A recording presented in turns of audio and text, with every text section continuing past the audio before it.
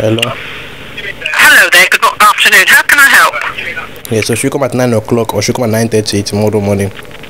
Sorry, I'm finding it quite difficult to hear that. The line's not very good.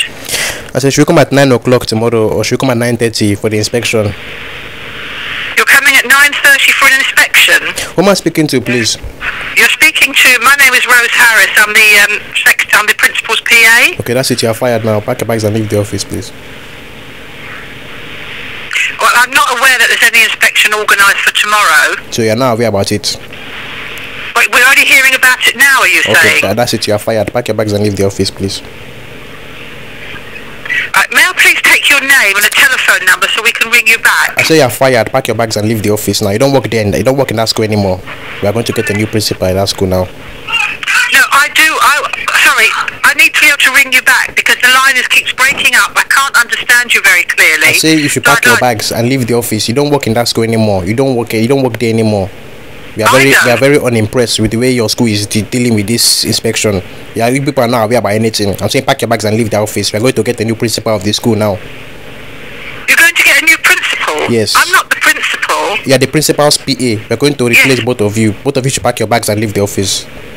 You want me to pack my bags and leave the office? Yes, I want you to pack your bags and leave the office. You don't you're working in that school anymore. We are very disappointed with your professionalism. I'm trying to explain to you that I couldn't hear you very well, and I'd like your telephone number so we can ring you back because I'm not aware of any inspection tomorrow. That's why I'm firing you, because you're not aware about inspection. We've already arranged the inspection since last week. We even arranged it the week before. Every school is aware about inspection. Every school, they know what they put it in their diary.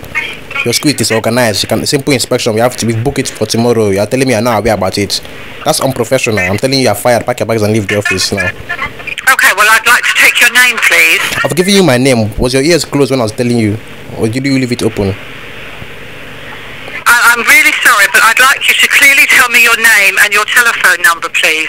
I've told you my name already. I said my name is UncleRafool. I'm calling from Ofsted. Were you sleeping when I was telling you, or were you awake? Yes, I am awake. Could I have your telephone number? Pack your bags and leave the office. Could I have your telephone number, please? I say pack your bags and leave the office. You don't work there anymore. Right, but could I have your telephone number, please? It will be illegal for you to ask me for my phone number when you don't work in that school. You are a stranger to the school now. Now you're a stranger because you're now fired now.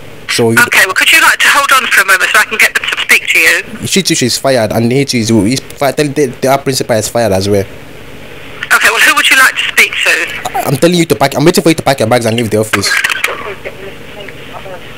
Hello? Hello? Who am I speaking to, please? It's Mr. Healy, the principal. Yes, the person I was talking to before. Has she packed her bags yet, or she's still there?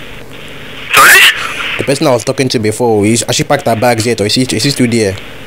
What do you mean, has she packed her bags yet? Who am I talking to, sorry? My name is UncleRafool. I'm calling from the Ofsted now. I was calling to come and make sure it will come at 9 o'clock or 9:30 tomorrow for the inspection, and she's telling me she's unaware about it. How can she be that's not the protocol. An Ofsted inspector would never tell someone to pack their bags. I'm telling you her that how come she's not aware about the inspection tomorrow in the school? That's unprofessional. We don't have an inspection tomorrow in the school. So you two are not aware about the inspection?